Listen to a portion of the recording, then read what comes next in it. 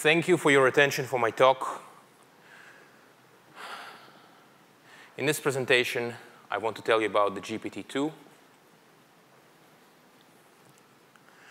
Before I start talking about the GPT-2, I want to give you a little bit of context about the work we've done at OpenAI.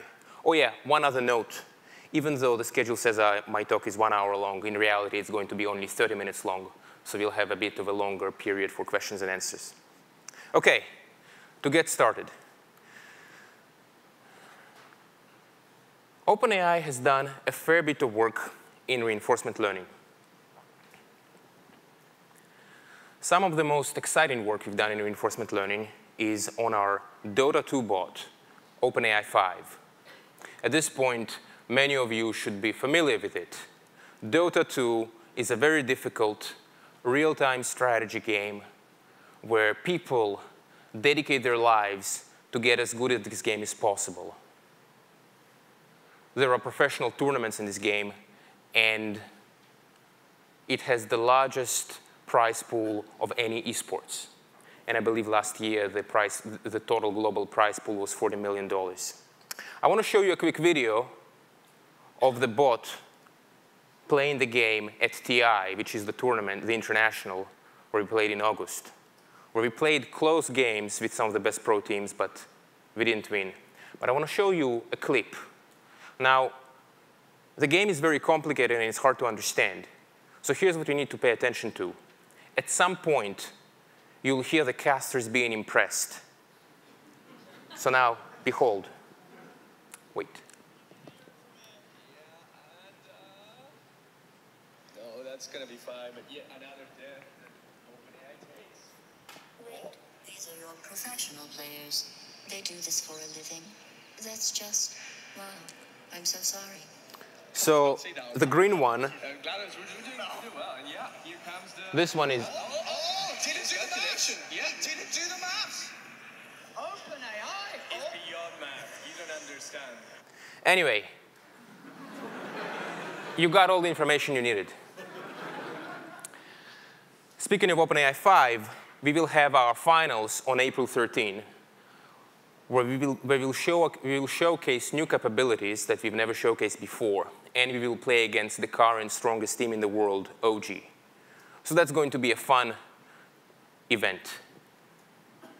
Now, one of the lessons, the useful lessons we learned from building OpenAI 5 is that the story of deep learning applies to RL. But wait, what's the story of deep learning? The story of deep learning is this.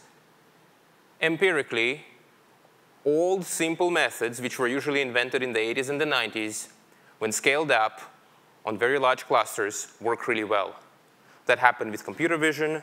That happened with normal supervised learning. And it also happened with RL. We basically took a normal, simple reinforcement learning method, scaled it up, and discovered that it suddenly becomes very capable of solving extremely hard problems. So that's new information. It gives us another very powerful tool in our arsenal. But one way you could criticize our work is by pointing out that we had to use very many thousands of years of gameplay. In contrast, a top human needs only 5 years of gameplay. So that's a very substantial difference. And from this, some concluded that reinforcement learning cannot be used for anything in the real world. A sensible conclusion if everything truly requires thousands of years of continuous experience. In response to this criticism, we've developed Dactyl, which was a reinforcement learning system trained in simulation. But we used a very simple idea, which is called domain randomization, which basically allowed the learned policy to adapt on the fly to the real physical robot to solve this kind of task. So even though we had a very large amount of experience in simulation, the amount of experience used on the real robot was much smaller. So that's good. That's encouraging. While this work is a partial rebuttal to the criticism that reinforcement learning requires unfeasible amounts of experience in order to be useful, it is not a complete rebuttal. We still need a very large amount of experience in simulation. And perhaps importantly, we are not making use of an important source of information, which is the real world itself, just the data that continuously comes our way. I want to just show one other video. It is another research project we've done last year, which I'm very fond of, where we've shown how by simply asking your reinforcement learning agent to not be bored, you can learn very interesting behaviors. And I want to show you one of them. So here you see the agent playing Mario, and it was asked not to be bored. It hasn't been asked to maximize the score. And if you pay attention, you'll notice that it doesn't doesn't try to pursue coins. It just does things which interests it, which are novel. So see, there are all these coins it doesn't take. See, it skips all of them because it doesn't know that they're interesting. All it knows is that if it loses a level, it will be bored because it will go to a place where it's seen before. And so, you know, it keeps on playing, and it's pretty decent, and it was able to pass very many levels, and it was able to pass the boss. So that is a very encouraging, fun result, which I like. Now, with all this context and background, with all this background context and reinforcement learning, we can now start talking about unsupervised learning. Now, why should we talk about unsupervised learning? The answer is, in the end of the day, we want to build systems that make use of all available information. Reinforcement learning systems, as they're designed today, they primarily make use of the reward signal only. But they don't make direct use of the information that exists in the world. They don't try to model the world. The thing that I want to tell you about reinforcement learning here, unsupervised learning, I misspoke. The main takeaway that you should take from unsupervised learning is that the deep learning story, which happened with supervised learning, where once you got big neural networks, big convolutional neural networks that suddenly began to work, and in reinforcement learning, where if you take an old and simple reinforcement learning algorithm and you scale it up, you can suddenly solve extremely hard problems which were believed to be completely unsolvable in the past, like we've shown with OpenAI 5. I want to convince you that the same thing is happening with unsupervised learning right now. The same story. Unsupervised learning was correct all along. Our models were too small. In fact, here's a slide which shows exactly what I've told you, but in pictures. Before, we had slow computers, and a model class was good, but perhaps not quite as good as we have right now, the LSTM, and unsupervised learning doesn't work. Today, with a much larger amount of compute spent on deep learning, plus improved architectures, unsupervised learning seems to work. And I want to give you the evidence and the explanation so that by the end of my presentation, you will not only be convinced of the evidence, you will also understand for yourself why it is so. So, warning. The next few slides are going to be technical. There's only 3 or 4 of them. If you're not interested, you should feel free to zone out, and I'll tell you when you can pay attention again. But the goal of the next few slides is to explain to you the unsupervised learning cost function and to explain to you attention. So, let's begin. As we know, in deep learning and in machine learning in general, the most important thing is the cost function. You need to know what you're optimizing. Once you know what you're optimizing, you can optimize it with our extremely powerful tools, with the large clusters, and then you'll get a good result. So here's what I want to convince you, that if you have a model which is really big and powerful, and you ask of it to predict the next word sufficiently well, and it succeeds, then it means that it understands the text. So here's the statement I'm going to make here. Predicting the next word in text sufficiently well will lead to understanding of the text. And as a byproduct, if you can predict the next word sufficiently well, you can also generate text because you just make a prediction and you feed it back to yourself. But let's analyze this argument. Why should it be that predicting the next word sufficiently well will lead to understanding of the text? Actual understanding, true understanding. Well, let's work out some examples. Let's say you are reading a legal document, and it has a lot of text in it. There's lots of stuff.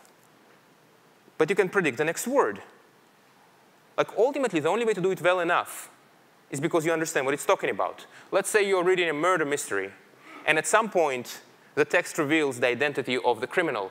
Well, there's going to be a word in the text which says, and like, person so-and-so. Well, if your model can predict so-and-so, it means that the model must have figured out the meaning of the text. That's basically the idea. That's the crux of it. let's think of on one more example. Let's say you're reading a math textbook, and you open in the first page, and it's kind of confusing at first.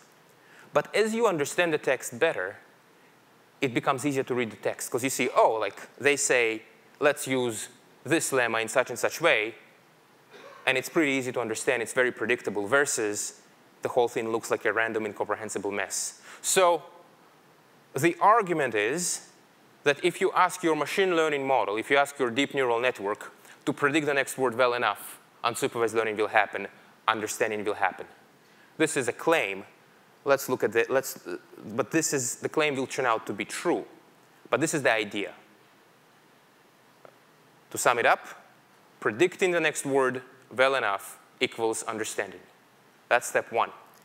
Step two, I want to tell you about one of the most important innovations in neural network architectures in recent history. There's basically been a small number of them. There's been the LSTM, the convolutional neural network, and attention. And I want to explain attention to you. Attention is very important.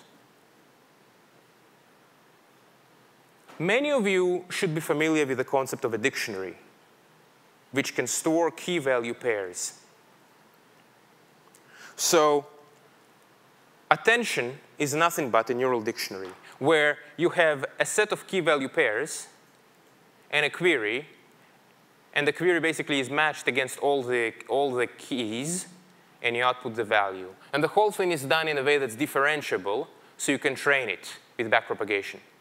Now you may say, OK, that's a totally ad hoc thing. Why would you care about it at all? And the answer is, in short, is that when you predict the next text, when you want to predict text, the ability to do these neural dictionary lookups is helpful for referencing things in the past of the text. So you just have this like dictionaries on top of dictionaries which reference things back in complicated ways. So you can deal with very long context histories. So that's it. This is the concept of soft attention, the most important idea in neural network architectures, basically since the LSTM.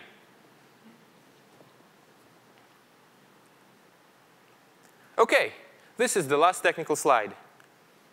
Unsupervised learning is achieved through sufficiently good prediction of the next word, which is done with a modern architecture which uses a lot of attention. But also, the way you make those models good is by making them large. Use large clusters, use lots of GPUs, and you train them on lots of data. By doing that, the model becomes good. The magic of deep learning kicks in, where models train on more data with more parameters just get better. And the second idea is that attention is a neural dictionary, and that's the most important architectural idea since the LSTM. Great. So at this point, the technical slides are over, and we will go to an overview of the results. Now, the GPT-2 was not a project that was created spontaneously. It is the culmination of several years of work. Our first result in this direction was the sentiment neuron, which some of you may have heard about. It was a very similar idea in spirit. The intuition was that if you train a neural network to predict the next word, or sorry, the next character in a large number of Amazon reviews, then one of the neurons of that neural network will learn to represent the sentiment of the review. And that makes sense, because reviews are usually positive or negative, and to predict the next character well enough, at some point you need to know the sentiment. That turned out to be true. And that X model was run on 4 GPUs, 4 Pascal GPUs for a month, which was at the time a lot. Then, a year later, we've released the GPT, which at this point was a transformer. And by the way, a transformer is a neural network architecture which is a very good way of putting attention together. It's an attention-based neural network architecture. It trains really well. It's fantastic. And we've trained the GPT on the books corpus, which was a different data set. And we trained it on 8 Pascal GPUs for a month. And as a result of doing this, we were able to achieve a large improvement on a fairly large number of natural language processing tasks.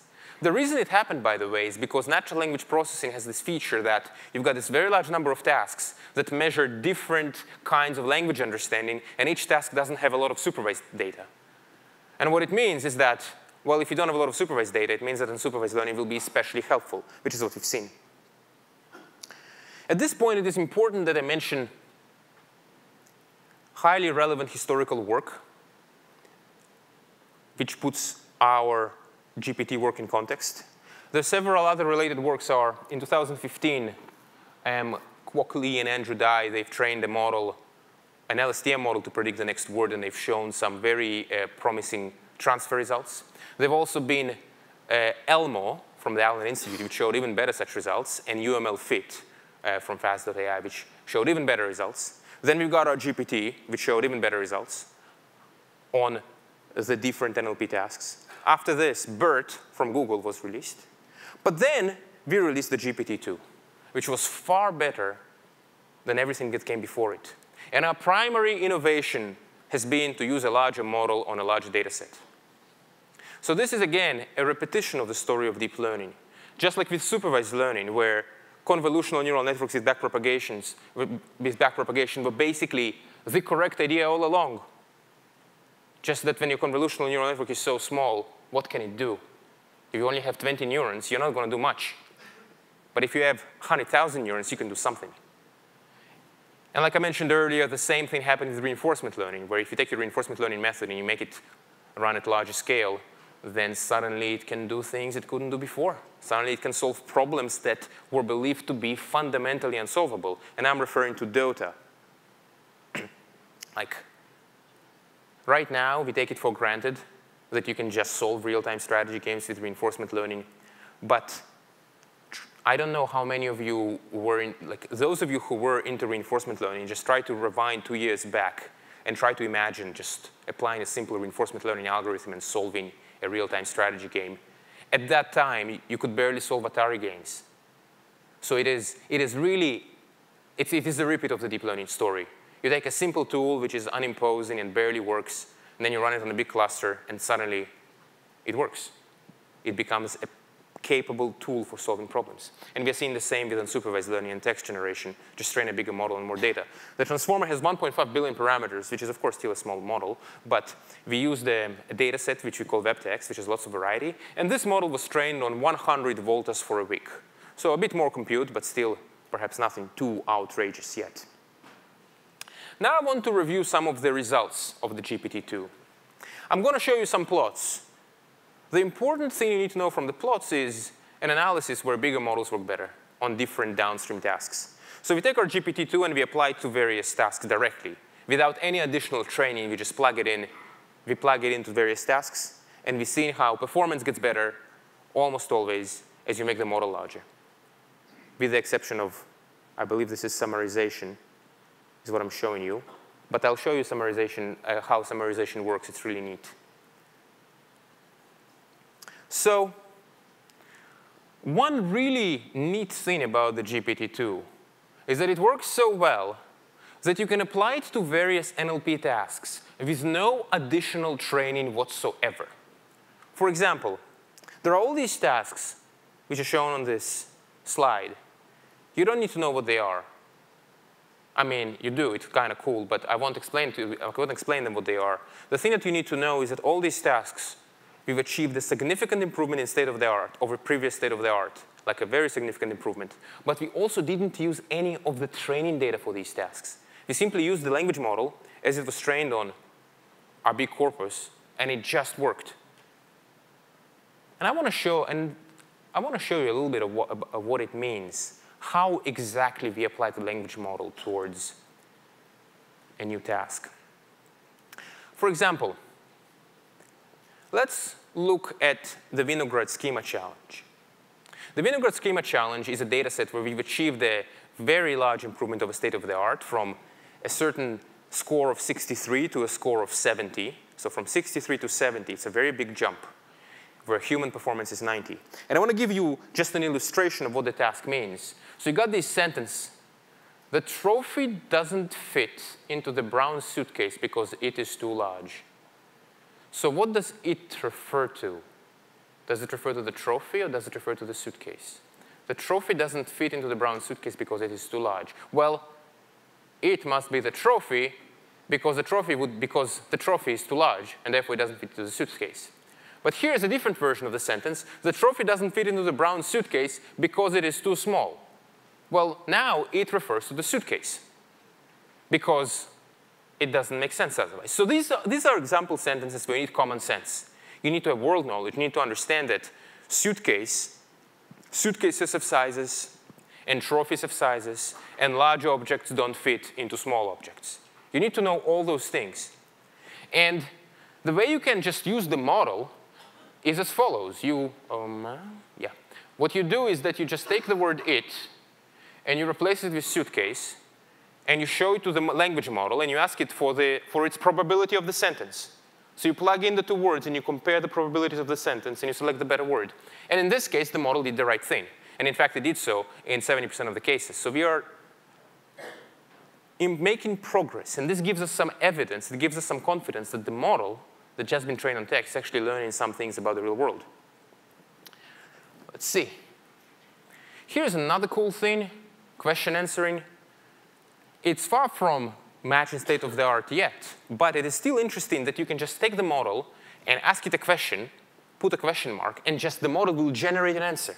So let's see. For example, you ask it things like, who wrote the book, The Origin of Species? And it says Charles Darwin. So these are, on this slide, I'm showing you the answers, the questions for which the model has confident answers. And this is unrestricted. We don't give it multiple choices. We just say, produce the characters, or in our case, the byte pair encoding, but you should think of it as for this characters. Produce the characters of the answer. And it makes some cool, fun mistakes, like who played John Connor in the original Terminator? And it says Arnold Schwarzenegger. Nuclear power plant that blew up in Russia, ? Chernobyl. It got that one right. So it has all kinds of world knowledge. And what we are seeing is that as the model becomes larger, it eventually starts to use a greater fraction of its capacity to learn all kinds of random facts. So that's cool and encouraging. Here's a summarization example, which is quite cool, where you don't need to read all this. Here's the important thing. You give it those two, you have a data set. We got these kind of paragraphs of text. You take those two paragraphs, and then you have questions about it. So the data set will have like 8 or 9 questions about this paragraph. So then the way you would use the model to answer questions about this paragraph is that you take these two paragraphs, you'd concatenate them. You would then prime the model by giving it all these question answer pairs as a follow-up to the paragraph. Then you write the question, and then the model will just spit out an answer, again, essentially character by character, essentially unrestricted. And the cool thing is that in this particular example, the humans say, the question was, there's some text, it doesn't matter what it is. The question say, and did they climb any mountains? The humans say unknown or yes. The model says Everest. Everest is the correct answer. So it is quite nice. Now I want to show you how you summarize. I'll just be really brief. To summarize a paragraph, you just append TLDR. And of course, all these results are without fine-tuning, and you can get better results with fine-tuning. I want to show you, well, I want to just read to you a fraction of our favorite sample from GPT of all time. I will read only a fraction of it, but it is pretty neat.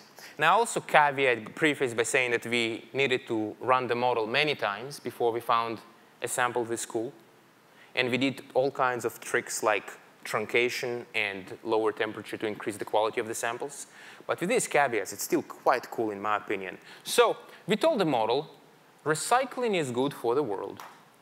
And then we followed up, no, you could not be more wrong, with exclamation marks, fully capitalized. And then let's see what the model says. It says, recycling is not good for the world. It is bad for the environment. It is bad for our health, and it is bad for our economy. I am not kidding.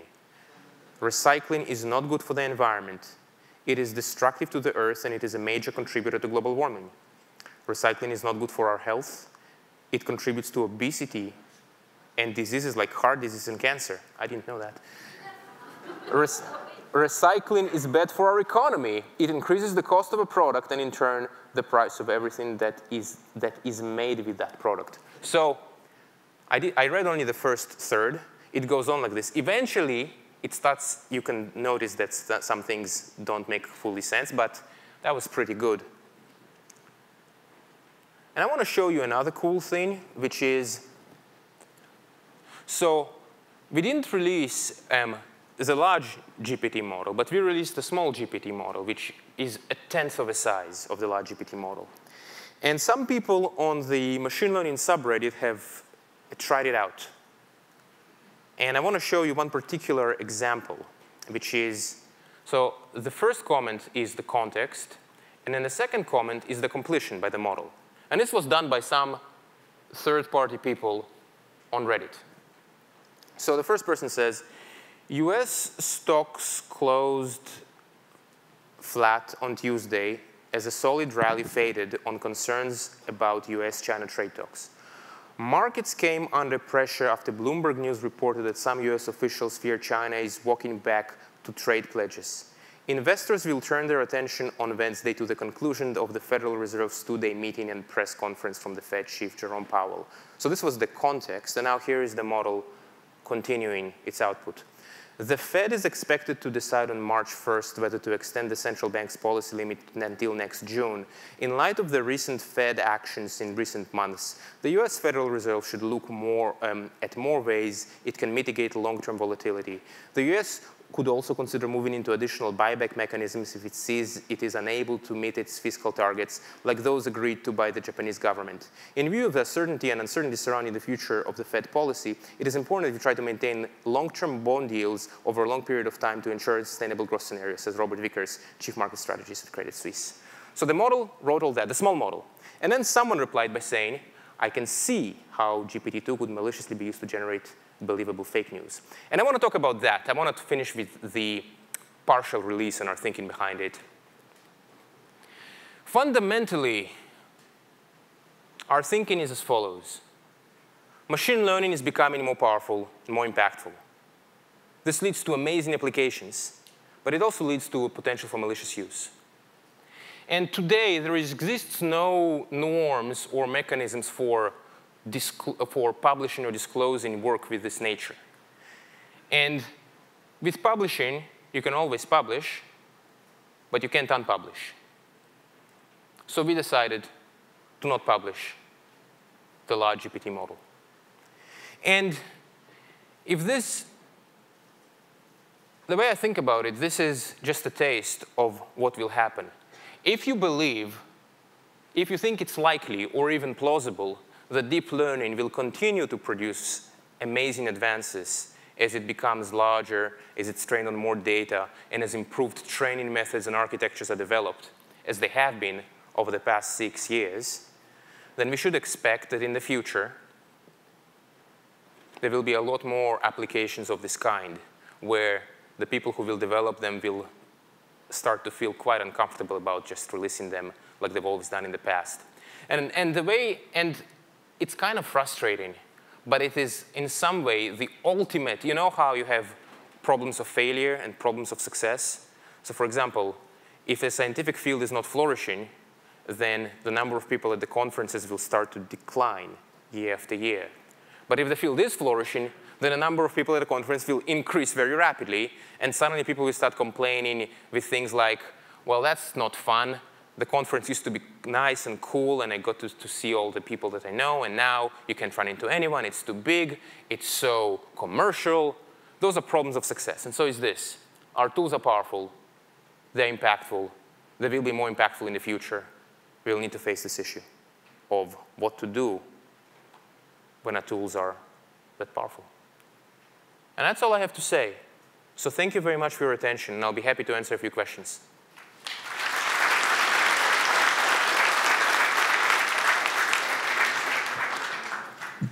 Thank you, Ilya. The microphones are in the aisles. Please. Does GPT-2 pass the Turing test? No. Great.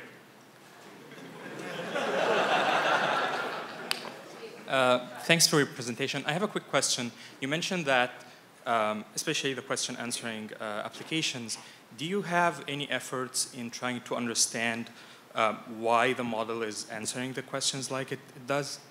And do you think that, like, if we can, you mentioned if we can model like predicting the next world, then the model must have modeled and understood all the text. So can we query the model to know how it's making decisions? So that's a really good question. Right now, the model is not very easily interpretable, and it is right now also hard to tell in advance what kind of data it will choose to focus on.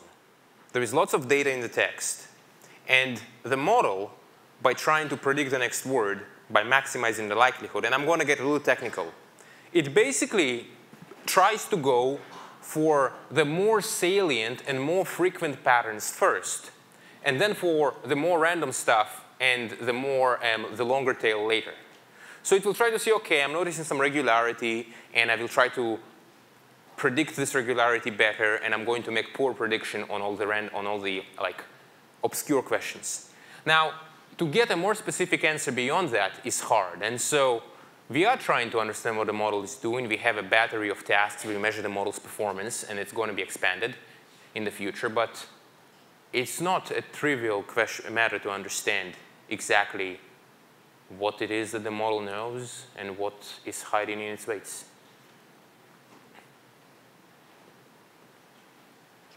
Hi there. Regarding responsible disclosure, you were really pioneering this new method of releasing your research here. How do you feel that, that the industry and that science and that the media reacted to the release? Did this meet your expectations? That's a very good question. No, it didn't meet my expectations. I didn't expect anywhere near such a polarized reaction. But, I mean, the conclusion from this is that people have strong feelings about it, and it's going to take some time before the research community will figure out what to do about the fact that our technology is getting more powerful. Yeah, thanks for the talk. One of the things you mentioned was training across a bunch of Volta V100s. And as I understand it, one of the big selling points of that card was that it had sort of the dedicated matrix multiplication units in each of the SMs. And of course, the Google approach is that you have this big systolic matrix multiplier. So my question is there anything in attention models or deep reinforcement learning going into the future that we should, besides dense matrix multiplication, that we could consider supporting in hardware? That's a good... Yeah, that's a good question. What should the hardware support?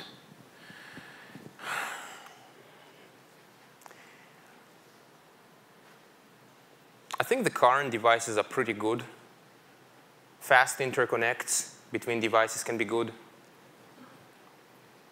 And perhaps more support for sparsity, that can be another good thing to explore. Right now, we mostly use blocky dense compute. Now, sparsity is a possibility. It doesn't mean it will be important. It's something which could be important. Connecting these devices is very important. What do you think of attention? That's all you need. So maybe we should put that into hardware. I mean, it's just it's a very natural fit for the existing block matrix multipliers. So your language model is left context the next words.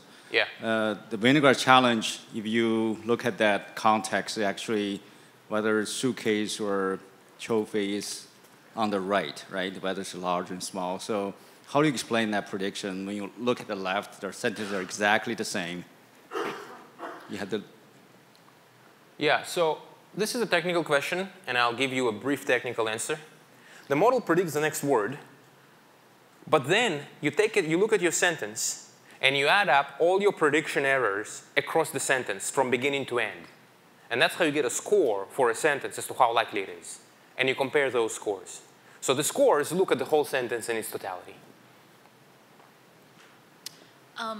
Is OpenAI looking into aspect-based or entity-based sentiment in any way? And if so, can you share with us any developments? Sorry, can you repeat the question? I didn't hear. Are you looking into aspect-based sentiment or entity-based sentiment at all? I probably not, because I don't know what it means. Okay, thank you. So I had a question regarding the question answering task. Like you talked about word prediction, but how do you go from word prediction to the answer? Like it's not very clear to me. And the second question was regarding, say, conversational agents, where generally when we are conversing between humans, you tend to ask follow-up questions to refine your state of current knowledge. So like many times I don't understand this, I'll ask a follow-up question so that I update my knowledge. So how do you think this model can be updated? Like can it ask probing questions to expand the knowledge? Yeah. I think the easiest path there is to collect a special data set with lots of collect a large data set with lots of questions, with lots of conversational data, and that will train the model to do the kind of thing you were describing. Now, how good it's going to be, it's currently unknown.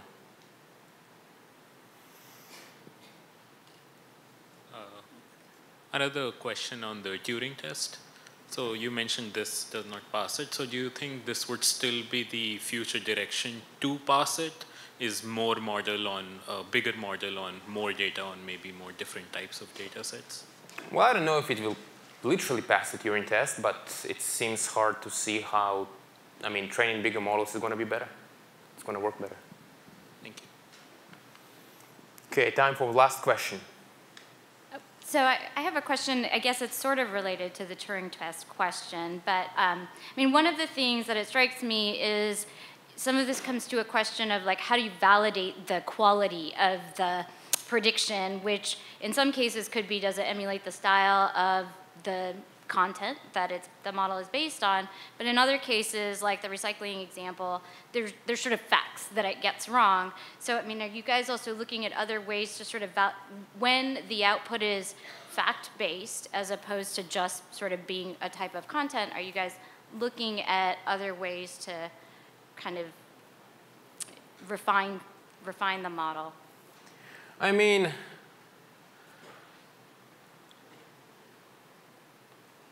evaluating the model, or for evaluating any machine learning system in general is a pretty not easy thing to do. And all the issues, if you think about, for example, evaluating a vision system, it's not that easy. You can have a test set, and you can develop a test set, but what if the data you care about is in some way different from the test set? So then you may do poorly on the data you care about, but do well in your test set. And it's just a hard problem, which is currently unsolved. And we face the same problems where, yes, we have the model. Yes, we have a battery of tests. We can run the model against the tests and make various conclusions from its performance on those tests, and try then to make educated guesses about its properties and about, for example, its commands of facts, etc. So that's my answer. And that's all I have. So thank you very much for your attention.